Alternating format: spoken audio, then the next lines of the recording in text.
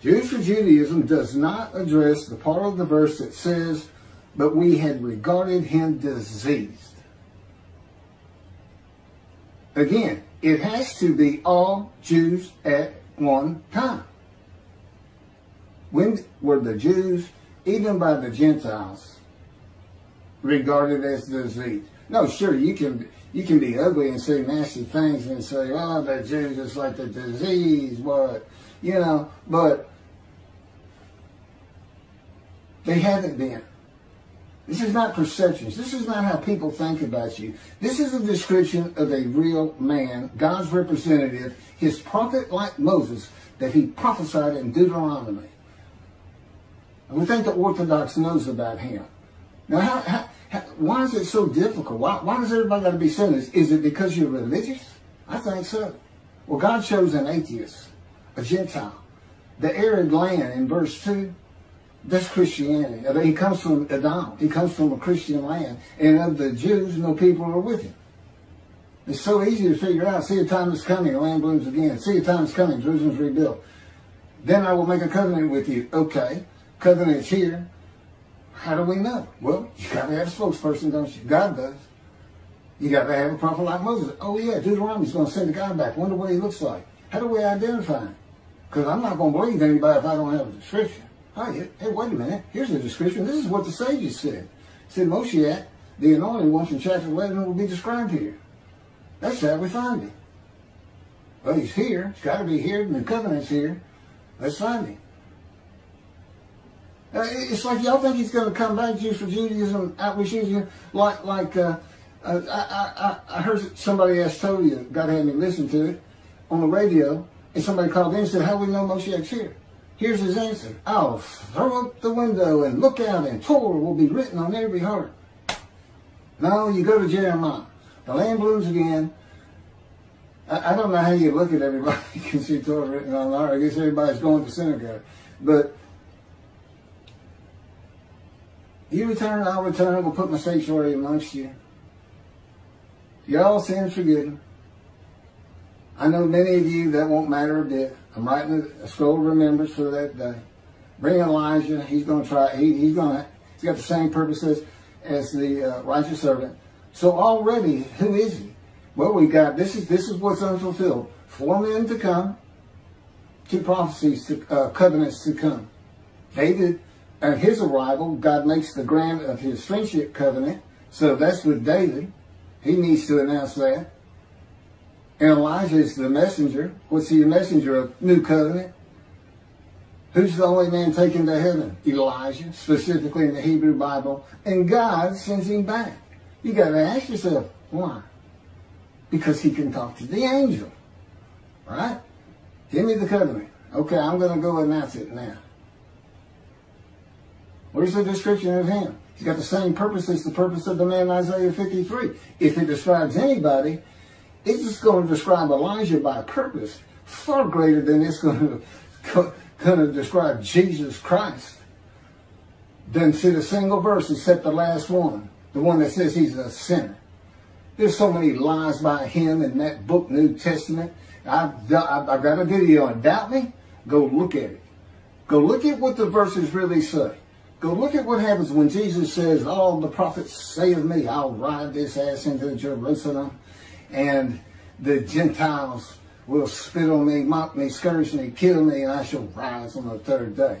All the prophets, huh? Well, I got 20. In your Old Testament, the Hebrew Bible, not one says that. No one ever says that anywhere, even in biblical scripture, supposedly, that wasn't canonized. But there is one, Zechariah. I believe it's chapter 9, verses 9 and 10. It's definitely verses 9 and 10. The Messiah will ride an ass into Jerusalem, which just means he's humble. I'm going to go to Jerusalem, and I'm not riding an ass in to fulfill this verse, but I will be humble. God's making sure that as part of this process of being made suitable, where all those big, heinous words are listed, punished and chastisement, treatment, taken from society, cut off in the land of the living is what it says. Well, so was Ezekiel. There used to be some conflict in the understanding in some of this, and I can straighten it out. some of these verses by Ezekiel apply to the Assyrian Babylons. Some of them, and most of them, and the important ones that I'm going to be noting, apply to the Roman dispersal that has returned. And some of them apply to both. They can both, what's being said could apply to the exiles and to the dispersal. Thus said the Lord God. This is Ezekiel chapter 34, verse 10 through 13. Thus said the Lord God, I'm going to deal with the shepherds. I will demand a reckoning of them for my flock, and I will dismiss them from tending the flock. The shepherds shall not tend themselves anymore, for I will rescue my flock from their mouths, and it shall not be their prey. Now remember, this is being written in antiquity. I mean, like that last sentence, I will rescue my flock, this and that, and it shall not be their prey, as though all rabbis today are preying on. Well, that's not true. But what is true is they're dismissed, because this does not apply to the Assyrian Babylonian exiles. It can only apply to the Roman dispersal. For thus said the Lord God, here I am. I'm going to take thought for my flock, and I will seek them out, as a shepherd seeks out his flock when some in his flock have gotten separated. So I will seek out my flock.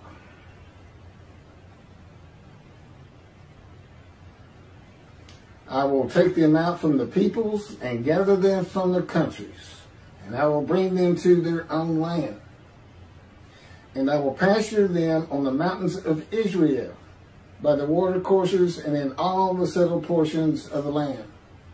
Okay, that sounds like he's talking to the exiles, and possibly the dispersal at the same time, but he's not. Why? The northern kingdom was inhabited by Gentiles. The settled portion would be not the wilderness. So this is a time in Israel when the entirety of the lands, what was once Judah and what was once Israel, except for what the Palestinians have taken over in the West Bank and Gaza, bloom again, and everybody's returned. And there are Israelis both in what was the kingdom of Israel and in Judah. So that's applying to the dispersal. And what else? David's there. And he didn't appear. He does not appear when the exiles return. So that doesn't apply to them. It applies to today. See, a time is coming, day of the Lord. The man of Isaiah 53 described, who is the descendant of David from chapter 11. That's God's representation. That's the person who tells the people. God says, Keith, tell them this. Just as he said, Moses, go tell the Israelites this. Go tell them this. Go tell them the book of Leviticus. Go tell them this and that. He's got to have a person. And we got one description. 4 men coming. Elijah, prophet like Moses. David. That's what God calls him. Descendant of David. He doesn't call him son of David. He just calls him a servant David. And of course, the righteous servant himself. All 4 righteous servants, a description of one righteous servant who can handle the chores, the task that any of them will have to do. And I'll mention that in a minute. This is Ezekiel 34, verses 23 through 30. Then I will appoint, so he has this reckoning and dismissal. Then I will appoint a single shepherd over them to tend them, my servant David. So the entirety of these two, it applies clearly to the Roman dispersal. It cannot apply to the exiles. There is no account of a descendant of David returning with the exiles.